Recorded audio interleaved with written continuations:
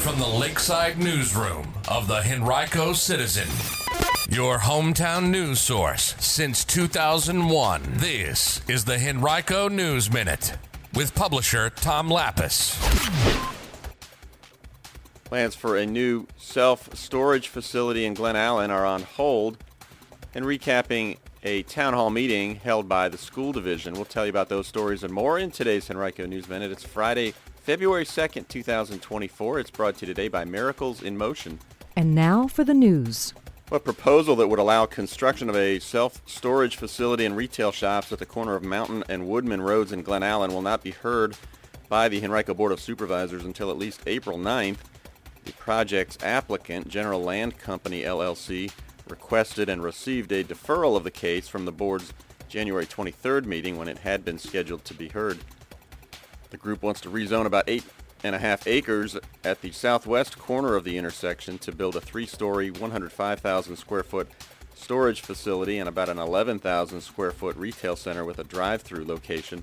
But some neighbors believe that the residential character of the area makes it inappropriate for commercial development. The Planning Commission recommended approval of the project. You can read more about it right now on our website, henricocitizen.com. School security, student mental health, parent engagement, and affordable after-school opportunities were among the topics discussed by Henrico parents, teachers, and even a few students at the Henrico School Board's town hall meeting on January 30th.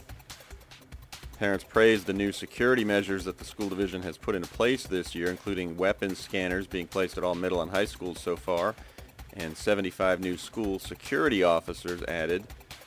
Some also applauded the expansion of the career and technical education program in the county, and others said they wanted to see more after-school and extracurricular programming at all school levels, as well as the elimination of barriers that kept students from being involved, like affordability, transportation, and scheduling.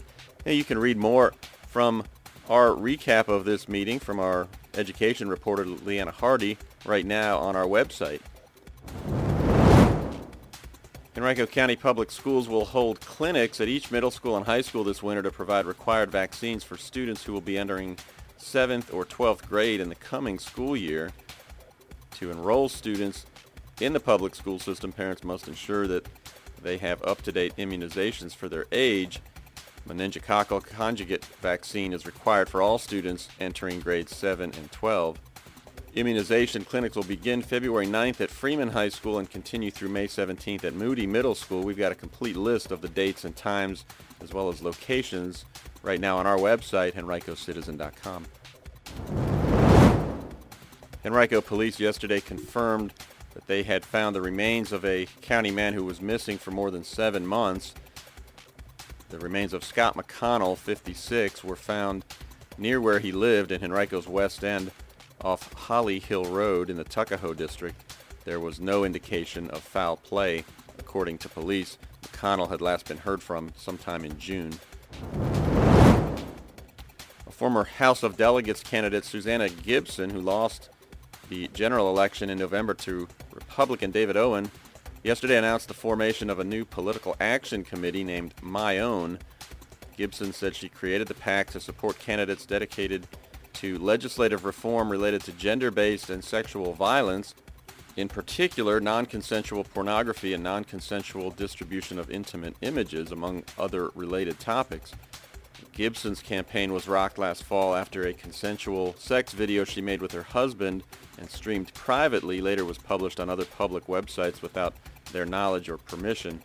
Gibson said her new PAC is nonpartisan, will be committed to advocating for the right to intimate privacy, autonomy, and agency over one's body.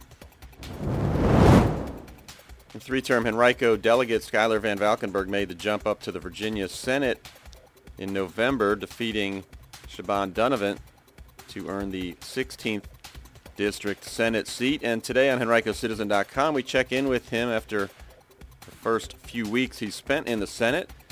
You can read that Q&A right now on our website, HenricoCitizen.com.